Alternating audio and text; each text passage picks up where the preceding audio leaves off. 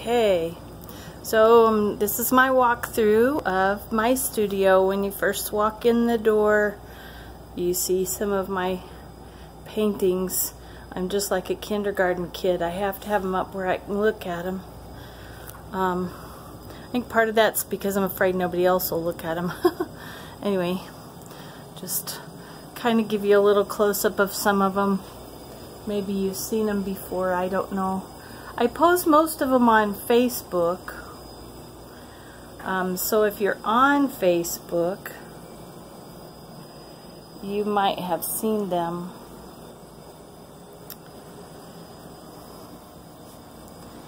That's kind of a stormy sky one.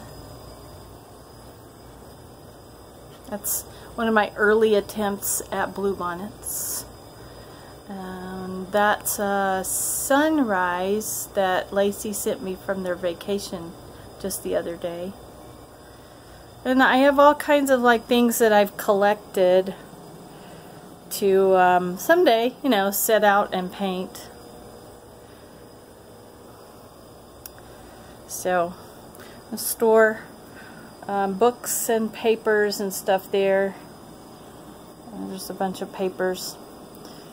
These, the two framed ones in front are going to the exhibit. The two in back are not going to the exhibit. They're hopefully going to go to the gallery, the Guild Gallery, in August, whenever I'm allowed to put stuff up there. These are my pastels. I try to keep them clean and in order because it makes it faster to paint. And if you just walk around, there's my stereo where I get my music. There's my little fan, keeps me cool. And there's my easel that I work at. And then that's the door that I came in by.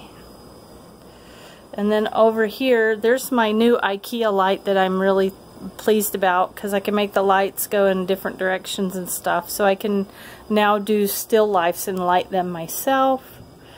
I have this little organ out because I have it. It was mine when I was a kid, and I hope to do some kind of a music painting soon. So I took it down from where it's stored and put it out here just the other day. So, I mean, just yesterday. So I'll get around to making some kind of a still life with that and trying to paint it.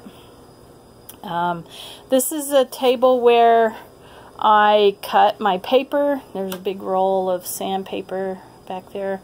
It's not just sandpaper like from the hardware store. It's special, but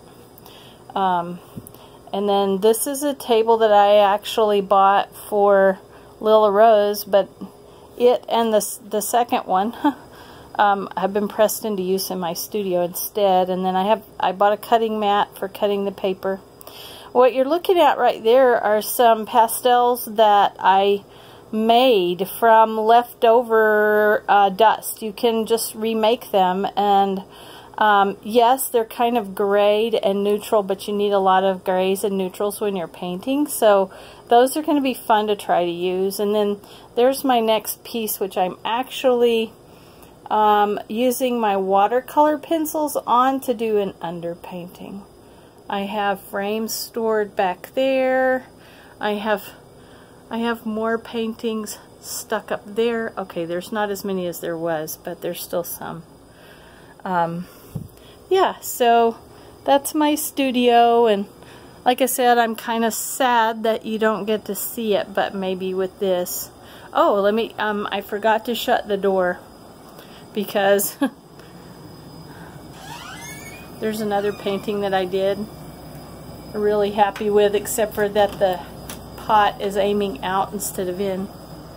And then on the back of the door is also some more of my paintings. There's a road, a sea scape, a beach scape, I guess.